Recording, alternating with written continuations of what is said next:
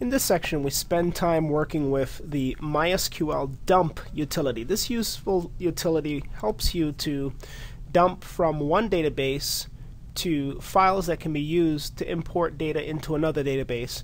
It also functions as a utility for backing up databases altogether.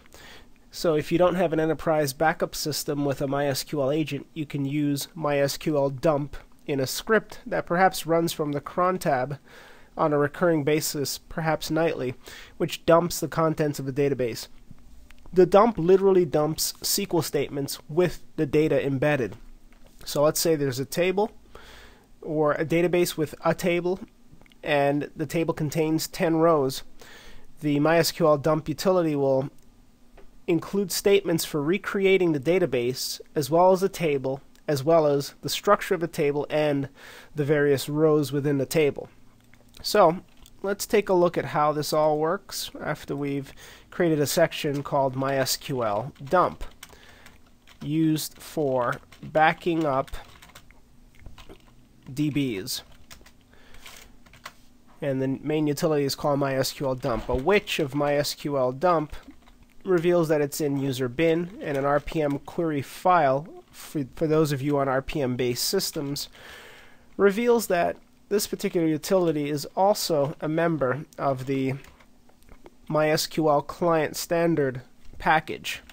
Having said all that, let's run MySQL dump with the help option to see what's available. We'll scroll up. These are the default variables towards the bottom as usual, and above you'll see many of the options that can be used from the command line. The general syntax is as follows: MySQL dump followed by any options, which generally include the username, the host name, and a prompt for password, or perhaps even the password embedded, followed by features such as database and optionally tables. If not, then the database name itself with all included tables will be dumped or backed up to a file. It's an ASCII text file, so if you want to encrypt it, you should use some sort of third-party utility to ensure that the contents can't be read by unauthorized folks. You may also back up all databases on the system, which is where we'll begin our studies. This is an easy way to dump everything, including the MySQL and additional databases. So let's go ahead and take a look at how this would work. Now we're going to follow standard MySQL syntax when using outputting to text files by naming our files with a suffix of .sql. So note, it's good practice, or common practice we should say,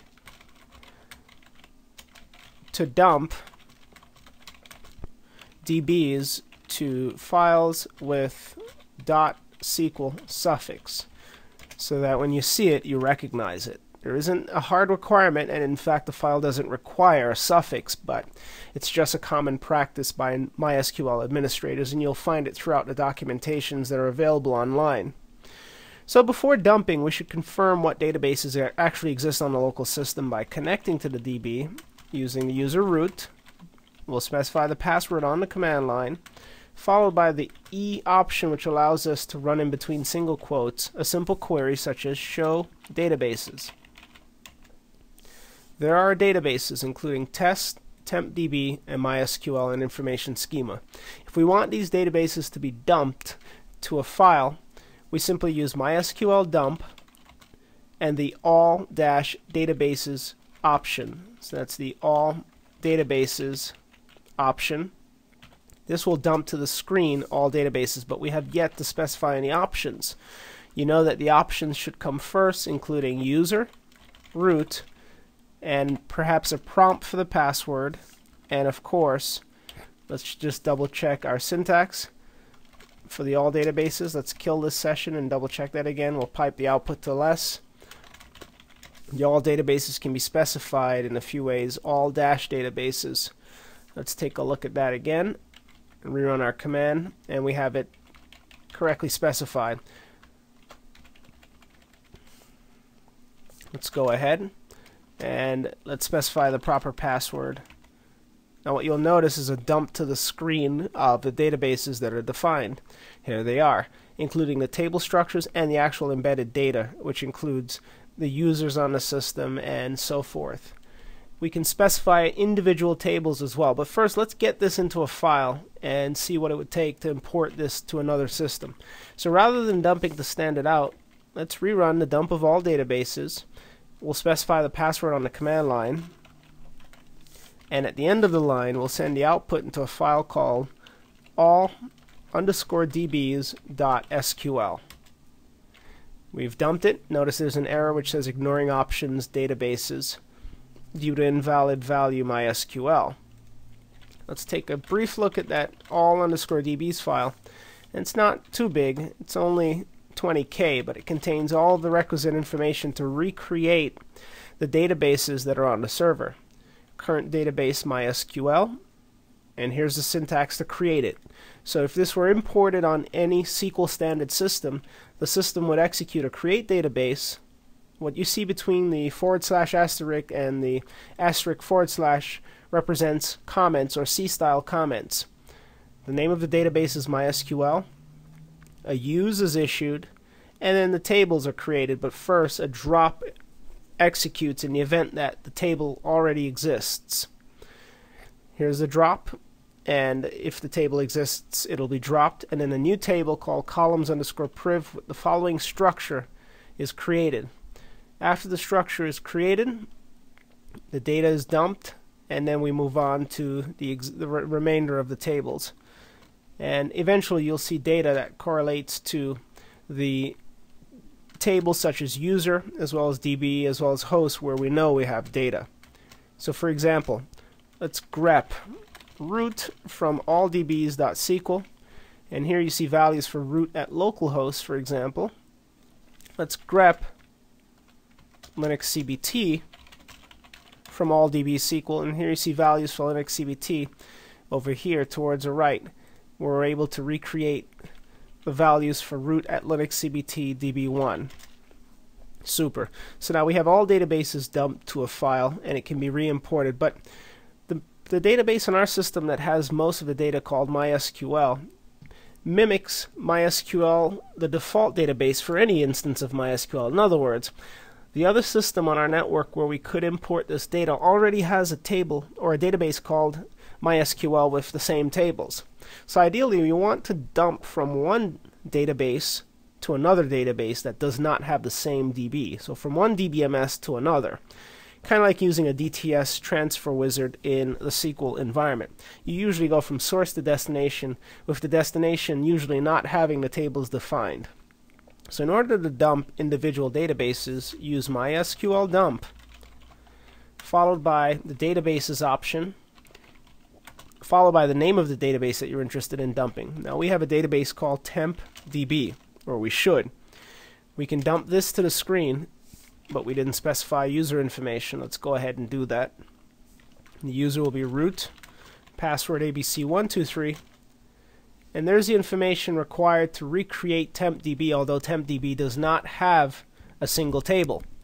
Nonetheless, if we dump this information into a file and then import it on a remote system, it will work. So let's go ahead and do that. We'll send this into tempdb.sql, and now it's in a file called tempdb.sql. On the remote system, linuxcbt media 1, let's connect to see whether or not we actually have a tempdb database. So we'll connect as root.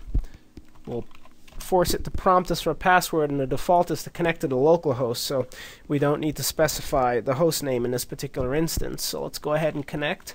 Hopefully we have the right password defined. If not, we'll try again, and at some point we'll get it. Let's try to log in again, and let's try it. And the password is actually blank, which explains why it took so long to change. So in fact, on the remote system, we should go ahead and set it to what the local system is by using the MySQL admin utility, using also the user root, and we'll have it prompt us for a password, and then use the password command to set a new password of abc123.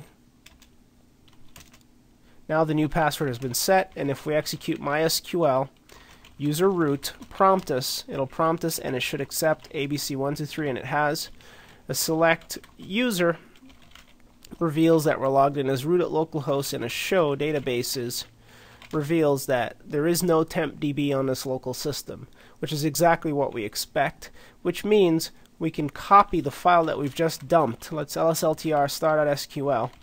We can copy the tempdb.sql over to the remote system. So let's go ahead and use SCP, which is a secure copy protocol or program based on the SSH protocol, to copy tempdb.sql over to the remote system's user. Let's see who we're logged in as there. We're logged in as root, so we'll copy it into root's home directory, which means we don't need to specify the username, but we do need to specify the host name followed by a colon and the password. Now the file's on the remote system. If we lsltr star.sql, there it is. Now in order to import this particular SQL file into the local system, we simply use the MySQL command. We didn't have to copy the file, but we're just pretending that we are moving in between hosts and not using MySQL to perform the transfer. We could have dumped, rather than to a file, directly into the input stream of the MySQL client, causing it to execute the contents of the tempdb.sql file on the host of our choosing. We'll show you how to do that shortly. So let's go ahead and we're going to import the contents of tempdb.sql by executing mysql user root, have it prompt for password, or simply specify it on the command line abc123, followed by an import of the tempdb.sql file. Let's echo the exit status, and so far so good, which means if we connect to the local instance using mysql and a prompt for a password, we should then be able to go in and execute a show databases, which will show the newly created tempdb. So tempdb has been created on the remote system. Of course, this is a slow way of doing it, but it does work. From the source system, we dumped the database to a file. Now, the database could have contained thousands of tables with hundreds of thousands, if not millions or billions of records. It would just simply take longer.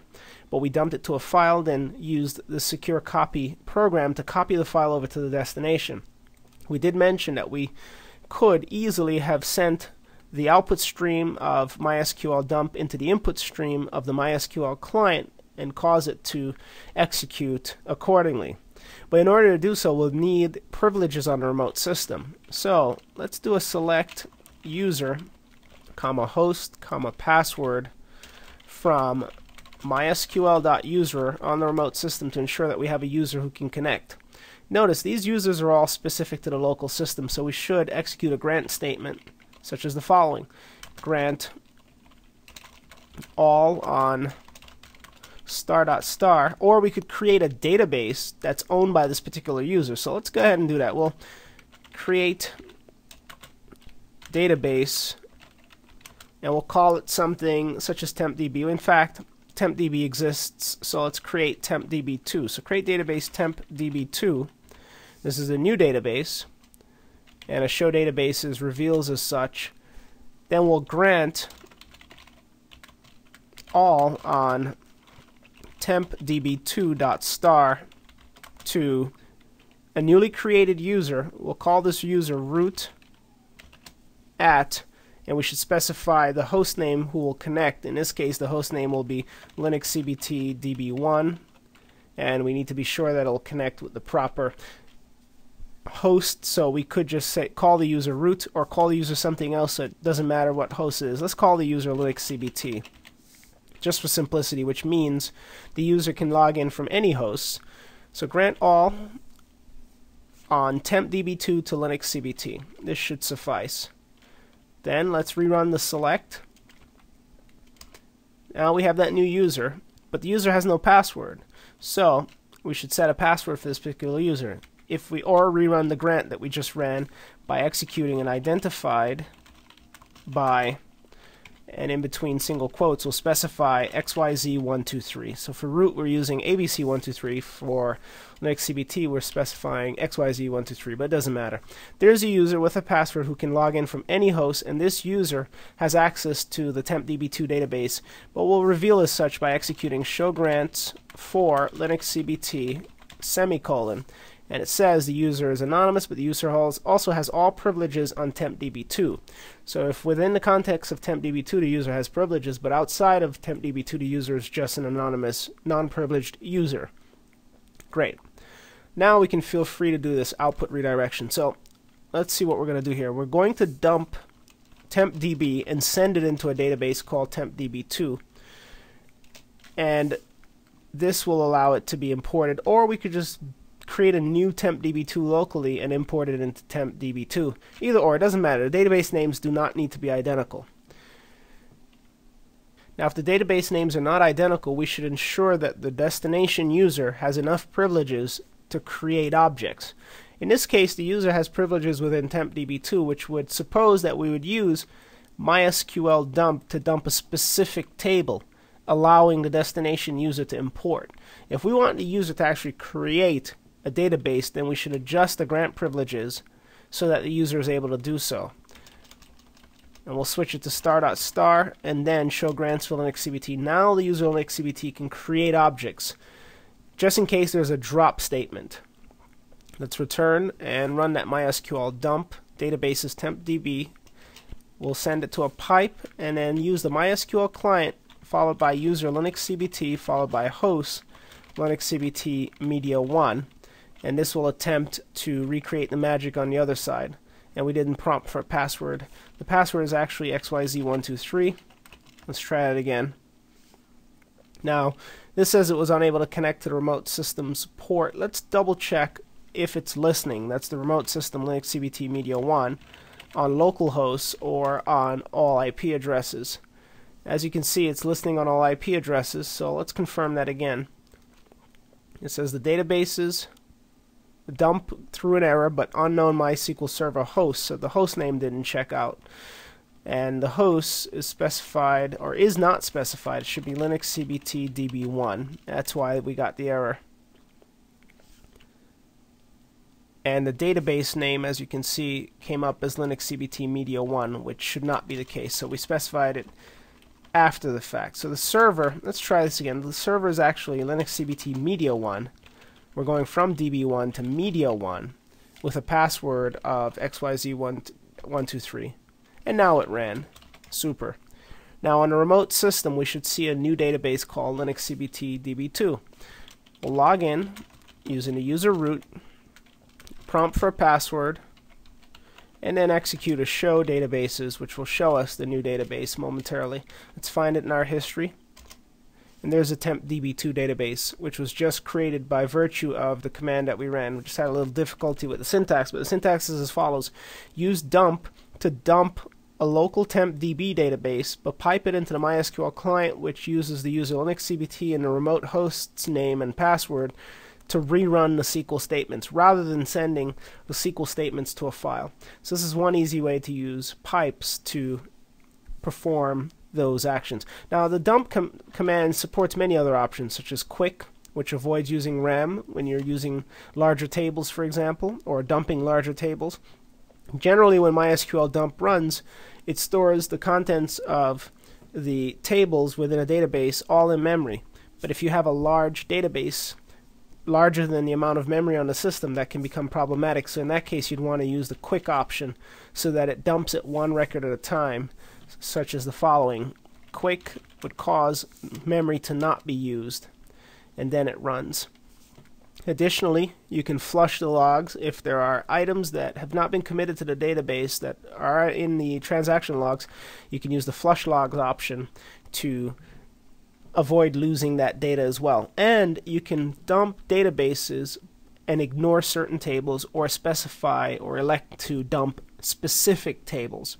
So there's a lot of flexibility with this command, and we'll use it throughout our studies.